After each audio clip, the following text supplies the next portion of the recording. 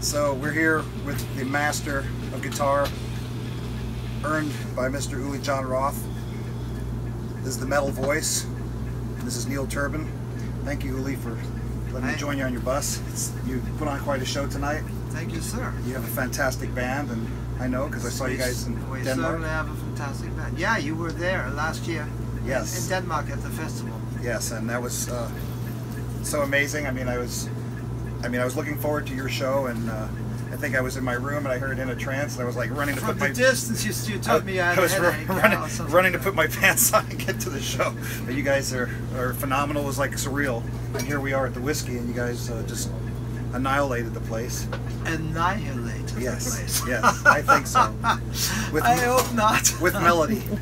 Ooh, that's a good. And dynamics. That's a good way of annihilation. And dynamics and finesse, and like no one else can do that. So. Well, we've had a lot of time to develop this craft. So, you know? So Uli, tell me about your time with the Scorpions. This is the Tokyo Tapes. What do you want to know? So I was very excited when I was buying your record back in New York when I was at the record store, and I think it was like probably after it was out, but it was like probably 1980. I think that album was out. You were leaving the band. Tokyo Tapes. I don't know when it was out. I think it probably came out in '79 or something like that. Yeah.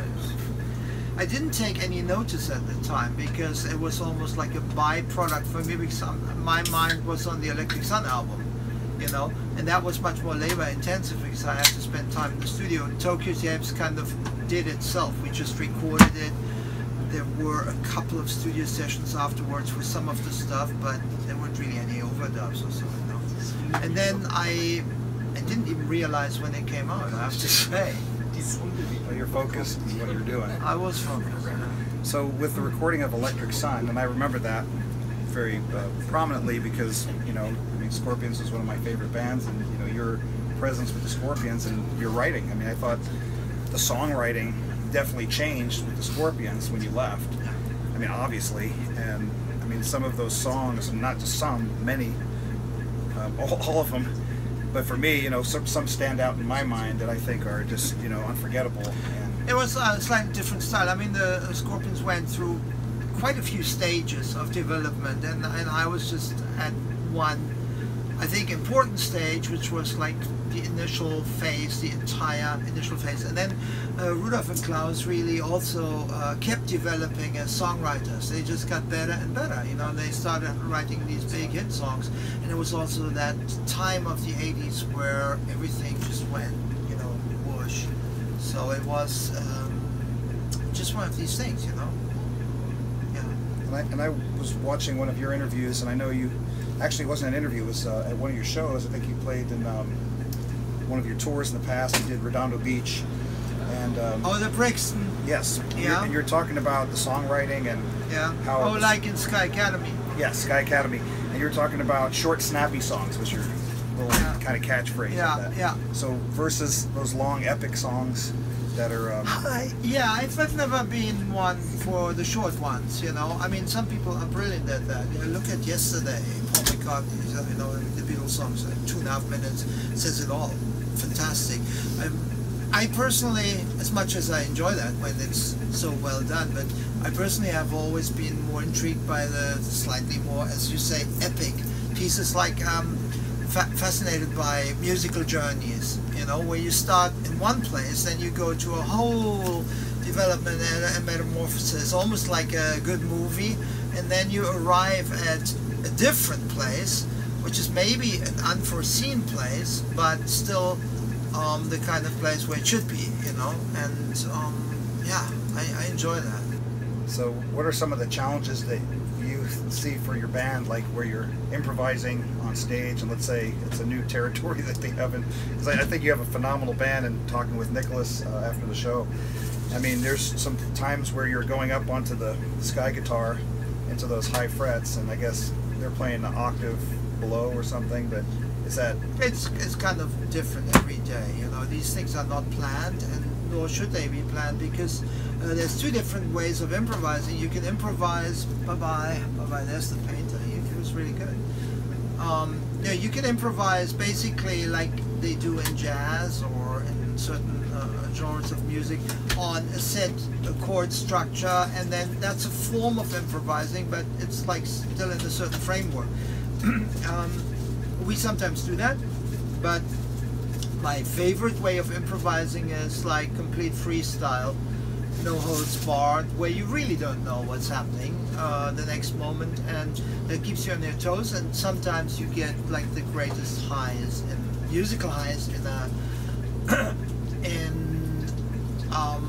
a spot like that, a journey like that, you know. As long as you know how to do it.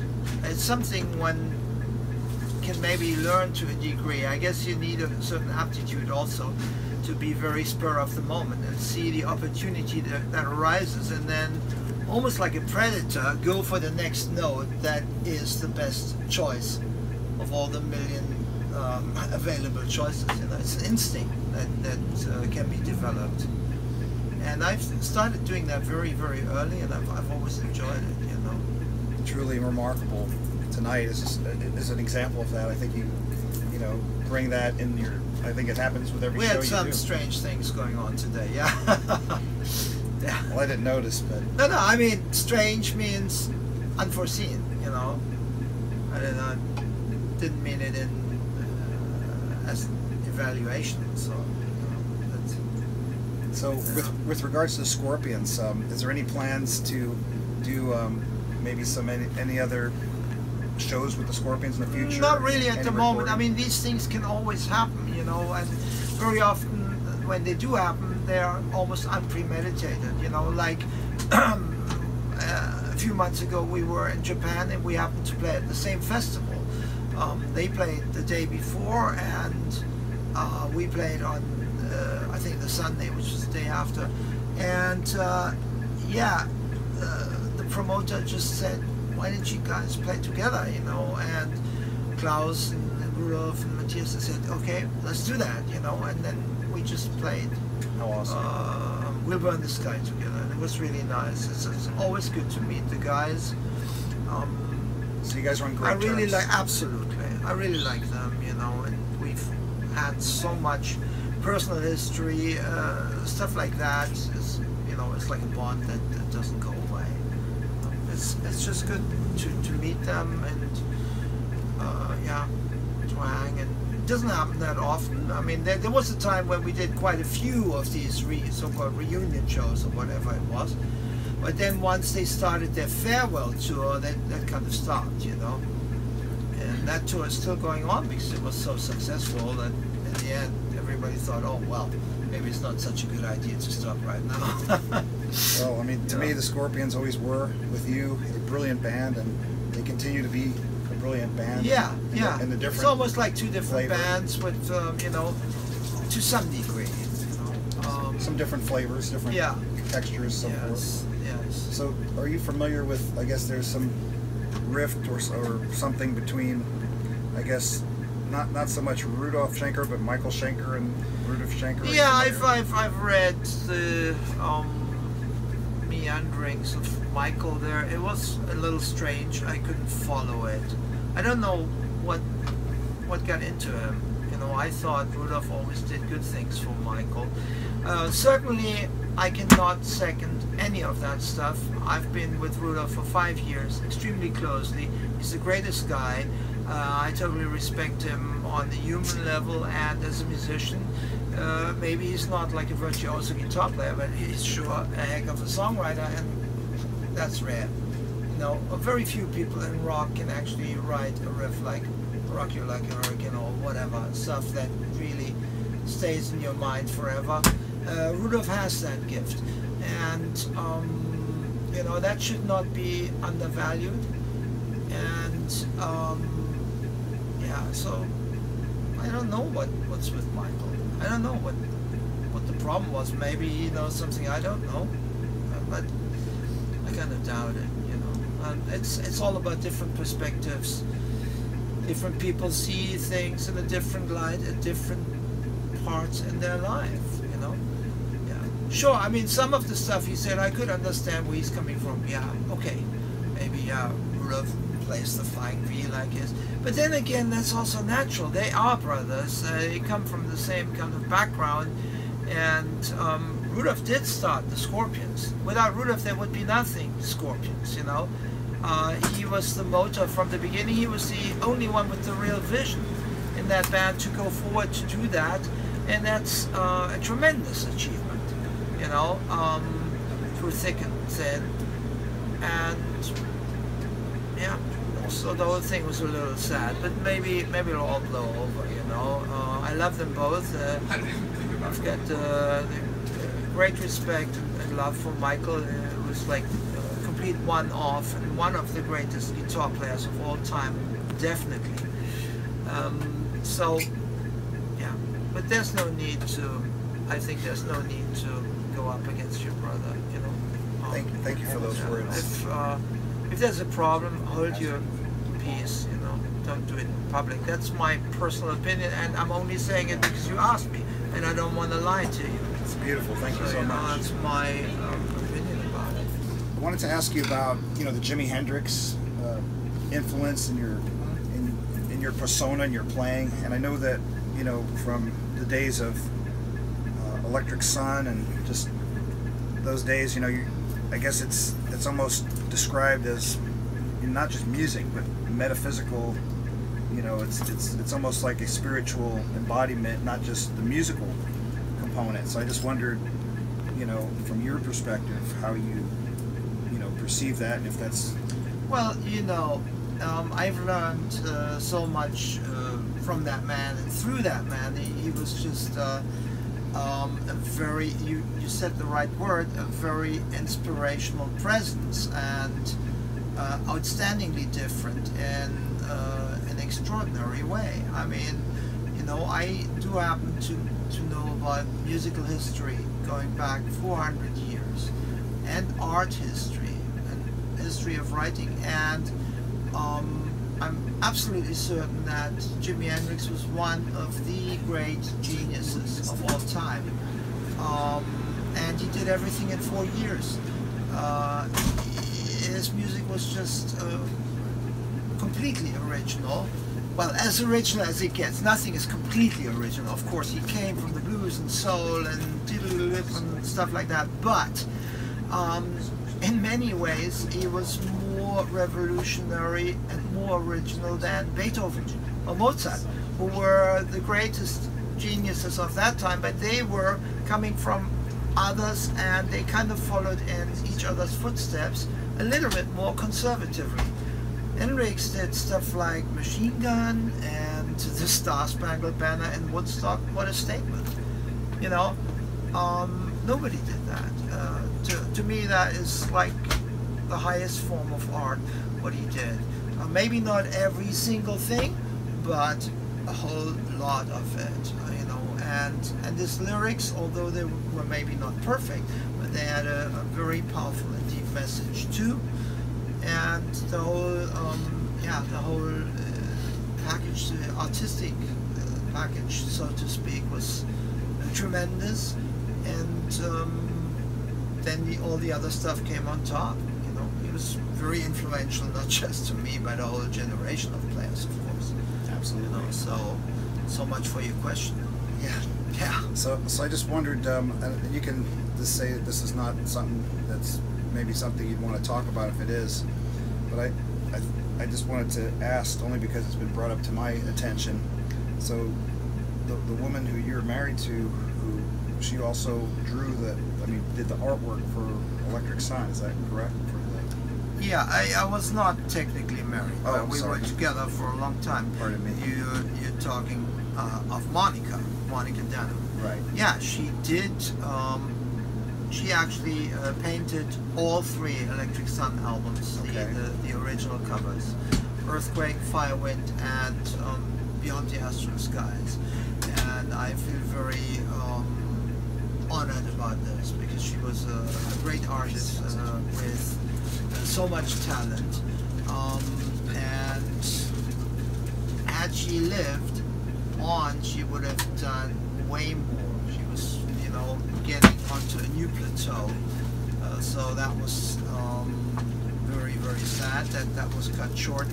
But these 3 Electric Sun albums, I think she did just beautiful work there. Every single one of them, particularly the 3rd one, Beyond the Astral Skies, is a real masterpiece. She was so good with painting portraits, way better than most people, because she had the gift of taking a photograph, painting it, and actually bringing out the soul of the person.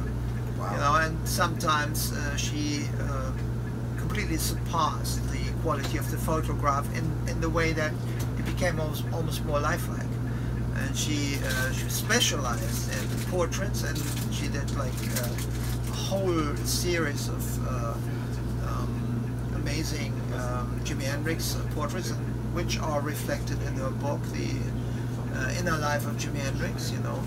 And she was the only one in that circle of Hendrix who really brought forward and attention on Jimmy's message, which for him was actually the most important thing, you know. It wasn't his guitar antics, you know, that's what started the journey, but that's what he wanted, you know, and he asked her to basically do the artwork for him because he immediately recognized her talent. And so I was very lucky that she then, you know, carried on in that vein, and she did my artwork. Yeah. So she also was, I guess, with Hendrix at the time of his death or something. Yeah. Wow. Yes. Yes. Any thoughts on that? Well, he died in the hospital, you know. So that's a long story. We've heard millions of different versions. I've known her so well, and there has been controversy.